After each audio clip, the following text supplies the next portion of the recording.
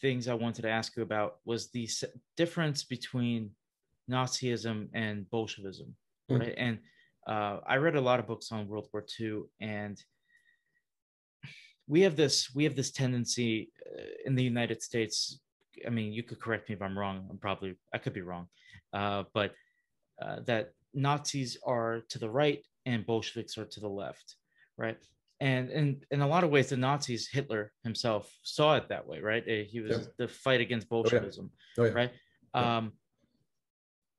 But a lot of their tendencies are very similar, right? So their political actions are very similar. What is that distinction between Nazism and Bolshevism? That's another great question, and that's a highly contested zone among historians, and actually to some extent out in our culture. I've noticed in recent years, the American right, like people like Dinesh D'Souza, have really picked up the idea that Nazism is actually on the left, because then they can use that as a brush to tar, AOC, right? You can say, well, AOC is a Nazi, just like Hitler, and it's all on the left, which is about 90% nonsense with a little nugget of truth in there somewhere. So yeah, let's take the Nazis first. So, Hitler's party, we sometimes forget this, but the full name of his party was the National Socialist German Workers' Party. So if you took the national off that, if you had something called the Socialist German Workers' Party, you would have to assume this is a party of the left, probably the Marxist left. You add the national on there and it gets complicated, because in traditional political theory, nationalism and socialism are supposed to be opposite and irreconcilable.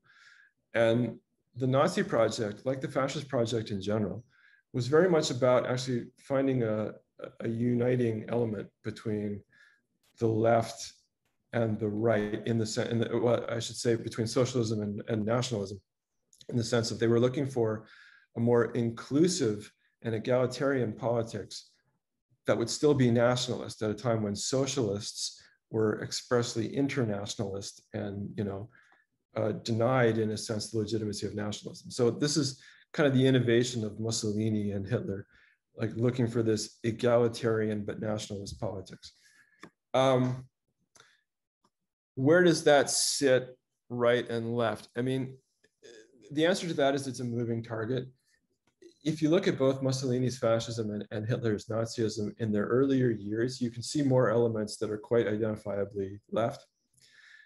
But the thing is, as they got power and as they consolidated power, the process really was to exclude the left elements and focus on the right elements. So, for Hitler, the classic example of this is how he got along with his brown shirts, the stormtroopers, which were actually, this sounds weird, but the stormtroopers were sort of the hotbed of what we call left-wing Nazism, more kind of egalitarian, anti-elite, anti-capitalist Nazism. If it lived anywhere, it lived in the stormtroopers, weirdly enough.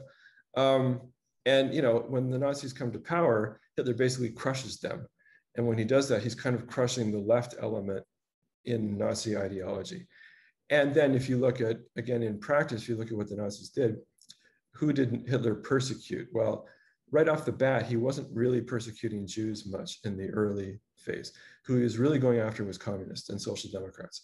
If you want to know who's in a concentration camp in the first few years the Nazis are in power, the answer is communists and social democrats, basically. He's going after the left. So Nazism becomes much more clearly and unambiguously a movement and a regime of the right.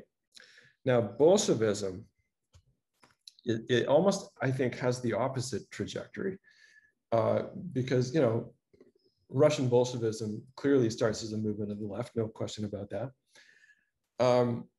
In power, especially under Stalin, in some ways, it starts to move to a much more nationalist model. And, the historian who I think has really made this point effectively is Timothy Snyder, especially in his book, Bloodlands.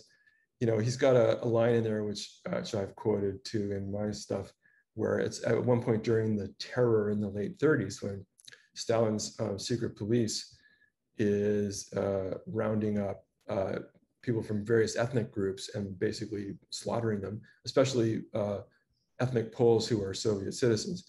And Stalin writes to a secret police chief and says something like, "Good, keep rounding up and exterminating this Polish filth," which sounds like something that could have come out of the mouth of Hitler. And what it speaks to is, you know, Stalin's regime in power starts to look pretty much like Hitler's regime in the sense that it's targeting people on the basis of nationality or like national identification or origins in a highly brutal way. So, you know, I think for both regimes, in some ways, the ideological roots become less important as they become dictatorships, and as dictatorships, they sort of do dictatorship things, unrestrainedly violent for the most part, dictatorship things.